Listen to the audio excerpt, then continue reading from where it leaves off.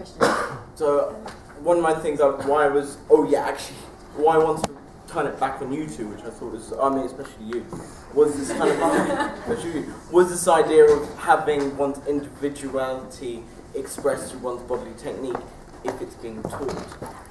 And although there is a dislocation of meaning without the use of words and without the use of kind of direct instruction, we still see an authority being stamped onto an individual. And whereas we kind of see, if any of you read Sabah Mahmood and Hirschkind, we have this kind of like the piety movement being expressed as something which makes people reflect on themselves in this kind of very ethical way. However, and part of my criticism to come is they remove all discussions of class politics. This is, as I do argue, a bourgeois habitus being developed. I think we could, because the three of us can actually discuss that later. I think it's sort of perhaps we won't get a chance to speak or listen to most of your thoughts. So maybe take questions if we've got time, and we can elaborate on that. That's a good point. Charles, first. My question is to Jonas. I find it really interesting how you sort of thought of theatrescapes. Now it's sort of a cultural landscape, theatrescapes, and you sort of use all these sort of spatial metaphors. You reference Deleuze talking about reterritorialization. It's an actual space you've been occupying. Whereas I would have thought of theatre as a sort of process and performance. Why do you think it's helpful to sort of conceptualize these things as landscape and sort of spatial? In fact, this is something I should have perhaps. I did actually think I mentioned it. It's quite important that they actually came up with this term. So theatre landscape amongst. This is I elaborate on two other terms in the dissertation I'm writing. For them, the term radical subjectivity, the ensemble, and in fact theatre landscapes, they're sort of metaphors along which they, this fits really interestingly with your presentation, they quite literally use it not only as something they write about and they publish and they sort of, bring to, they sort of introduce the audience to, but they quite literally build the very villa, the very house that they perform in, so that it could accommodate this notion of travel. So on the one hand, on the one side of the theatre, which is sort of, I worked a lot with the workshops, which in fact are in the actual theatre. They produce every stage design so that it can be moved from the stage, which is on one side of the building, through past all the carpenter and the welding stuff, and there used to be the photographer as well, who was employed by the theatre, straight through to the trucks, which they then used to travel, to Madrid, to Italy, or somewhere in Germany. And so, in that sense, I actually listened to them, and they said, listen, this is really, it's not just an idea, it's not just a practice, but it actually informs the architecture of the place. And in that sense, Deleuze and the reterritorialization of places is something one can actually drop, and I think I should have, I think it's important to actually return to the people that tell you something rather than to, French philosophers. But it was literally there. The space was literally created to accommodate this flexibility. Yeah, I thought they were all brilliant presentations. I've just got a quick question for each of you. Start with Bevo. I was really feeling the way you're bringing the Max Weber idea types back into the picture. My question would be, sure, we can contrast the kind of authority the state might hold and the different leaders of these different Muridic brotherhoods might hold. They might have a more charismatic or routinized charismatic authority. But to what degree is that posing an actual challenge of sovereignty, an actual undermining of the authority of the state, or to what degree is it, insofar as it's in a different field, not much of a political challenge at all? Should I do that one first, or should we just do that? Which one is it? Just ask them all three. Okay. All right, cool. And for Ragnhild, also really interesting. I just wanted to ask, because you were talking about we can't understand. We shouldn't sort of look at the embodiment in this data group in a sort of Bourdieusian perspective. It's not just the embodiment of power and habitus, but it does involve sort of reflection and asking of the question why. And I guess to that degree, would we say it's conscious? I just wondered to what. All right, maybe in this context, we have to see it as a more conscious form of reflection. But to what degree does that undermine Bourdieu's model more generally? I mean, Bourdieu is sort of accusing most people of being unconscious and embodying things all the time rather than reflecting on it. While in the space of the theatre that might happen, does that not suggest, insofar as the theatre is sort of a bit of a holy space apart from society in general, maybe the rest of the time we are being a bit kind of trapped in the universe of Doctor, I don't know. And then Jonas, I wondered if you could explain a bit more about the relationship between the immigrant experience of a lot of the people involved, your field, and the particular ideas that you presented. Okay, so quickly, my dissertation topic is on the Muslim Brotherhood. Why I look at the Muslim Brotherhood, I really see lots of, although the Muslim Brotherhood is completely anti-Sufi because of its mysticality. The second example I gave you, Sheikh Ghaibullah, who wasn't actually present as thing at his zikr, does exactly quite the same thing. So the strengths of the Muslim Brotherhood, and particularly why I see they're going to succeed in the vacuum created by Mubarak's expulsion, is the fact that they offer an alternative structure to the form of state that's failed the people. One of the biggest failures is the failure on the part of the state to provide in the social contract. So in terms of seeking acquiescence for the state, they will offer all the services they can to the people, all the services they can. As they failed that, the Muslim Brotherhood has been seeking lots more. They've been providing free healthcare and things, and Sheikh Ghaibullah does exactly the same thing. Has funded free hospitals, and also offers this kind of counselling service with very direct control, which then they will lend money on short-term basis and seek out networks so people can get involved in employment issues and blah blah blah. So what I'm saying is, you challenge the legitimacy of the state when you offer an alternative to that with an ideology not of radical opposition to the state, but one that's almost in line, but different, and that difference comes in the spiritualization of the religious side of that.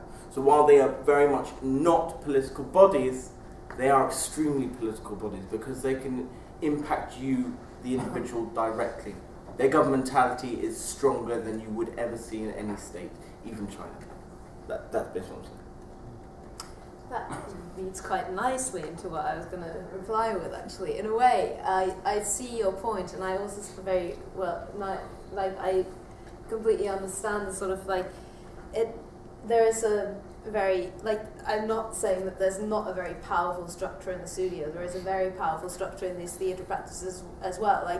Learning to listen and what it means to listen it is something that you really have to learn and embody to be part of it. And then if you disagree, you can leave, and that is sort of a free thing that is like middle class bourgeoisie in the sense that you're free to leave, you're free to go. What I'm trying to highlight is how, even though there is this very sort of compelling nature of embodying things, I don't know if you looked at Varnier's work, which is also taking phenomenology and Schiller's work on body schema into the picture, and how you're sort of constructing an entire image of yourself that then affects how you act in the world. But that still doesn't, that explains to you a lot about the sort of power discourse that works, but it tells you very little about the sort of the notion of a meaningful practice that is really crucial for how the self is constructed, at least in the West, and in this sort of late modern neoliberal capitalism, whatever we're moving in right now, where there is a sort of sense of you're searching for meaning, and the power discourses shows very little. It doesn't explain, it doesn't give you a framework within which you can explain the search for meaning, and therefore I find it sort of, it's useful up to a certain point, but it's not enough. You need to go beyond it and question frameworks further, which also would maybe give a different look to how, who are the people who started this alternative thing and why do they do it, and sort of to not just look at the power structures, but to look at the actual people. And that leads nicely to mine, because it leads badly to mine to some extent, because I'll answer your question actually with a comment to yours as well, because the idea not only of sort of some sort of almost elitist group that in case of the Sikhs that you need to, that you, where there are particular, I'm not going to get you wrong, okay, a close community at least where there are certain power structures, or in your case, a community into which you need, in which you learn how to become an actor. That in fact is Chuli and Shefa and Adalhabm, who lead the theatre, they really try to deconstruct exactly that idea. For them, that is the exact problem of society, is that it does distinguish and that it does spatialize amongst people. The Theatre Landscapes Project is one that seeks to cut across these boundaries. And the idea is that you don't need to learn how to become an actor. Their troupe was deliberately set up, in fact, by an immigré, who came to as a doctor, but who then began working as a lorry driver. Ferhat Keskin, who's someone that I kept mentioning, he spent time in prison because he danced at a Kurdish protest somewhere, and he was a construction site worker. And a lot of the people that I interviewed, they said, if it wasn't for theatre, I'd be an alcoholic, I'd be somewhere in the street. Which doesn't mean that they don't also have professional actors. They're quite a recognized theatre in Germany. But so the point there, to respond to yours, is the very idea that a theatre opens up space, which opens up a space which is not supposed to structure human beings, but to enable exactly that cooperation between them without homogenizing them. And so, it's an extremely intellectualist sort of sphere where not only do the programs, but also the introductions and everything is sort of being thrown at the book stand, etc., which is all part of it. They seek exactly to play on that bit which in fact Bourdieu elaborates on. He says it is the habitus, which is effectively class for him, that does determine our body and our being and our speech. But there's also that subject virtuosity, it's sort of that Michael Lambeck speaks about, which however is constrained by it. Right? And so the Théâtre Nero tries to sort of, not search for truth, but in fact to confuse people. That's Chuli keeps saying he sees himself like a shaman who tries to come up with weird things that people don't quite understand. So they, just as Ferhat Keskin, when he uses sort of a language he comes up with on stage, that gives people the idea of a sense of trying to understand others and others' difference, rather than bringing them together and making them homogeneous. Okay, one more question from Adam, and then we'll have to end there. Sorry, I have this question in relation to the work of Bertolt Brecht, if you're familiar with it. How would you integrate that in your conception of theaterscapes with the ideas of the externally reflexivity of theatre? Yeah, well, Bertolt Brecht, in fact, is the starting point, I guess, for everybody who's interested in theatre, in particular in sort of reflexive political theatre, because his tradition, his anti-Aristotelian tradition, is very much the starting point, not only for people who study theatre, but in fact for a lot of theatre companies. And so whilst I was writing my proposal, in fact, I brought it Brecht in every way, because his idea of the Verfremdungseffect is really exactly about confusing people so that they cry when in fact they should be laughing, etc. That people walk around in the audience smoking their cigars or doing other stuff that actually gives you the sense of this is not just theatre which provides you with meaning, which finds out a truth, but it's one in fact which questions the very notion of truth. When, however, I sat in a room with Shefa and Chuli, and we sort of, we talk about some random stuff, and I say, well, I was going to write about Brecht and Foucault and Deleuze. They said, please don't, we don't want to be reduced to Brecht. We don't want to be reduced to Foucault, and we don't know Deleuze. I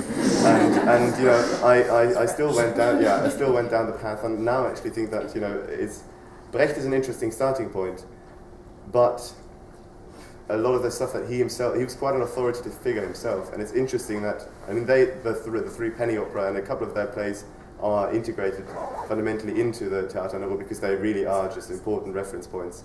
But you cannot stage a Brecht play without admission of the Brecht Foundation. If you need to stick to particular ways of performing it, which is defeating the point. So that's why they, within the discourse of theatre and within theatre directors' talk and writing about theatre, they've moved beyond Brecht. But he's certainly a really important reference point. I think like maybe perhaps in your theatre world, whereas in Polish theatre tradition it emerges more out of like Grotowski and this like secular sacrum almost like it very directly actually comes from a reaction against Catholicism and a search for a secular sacrum, something sacred, non-religious in the theatre. And that's the interesting thing about theatre is actually that you make that point, Isaac, that it's not actually just in a textualized extra quotidian sphere. You know, it's exactly embedded in really particular contexts, which is why it's so interesting. You know, because it necessarily arises from them and responds to them. You know, it's call and response as Cohen Cruz. You know, that's the title of an interesting book which deals with that. But I guess we'll move the questions out of. Yeah, thank you guys, that was really very good.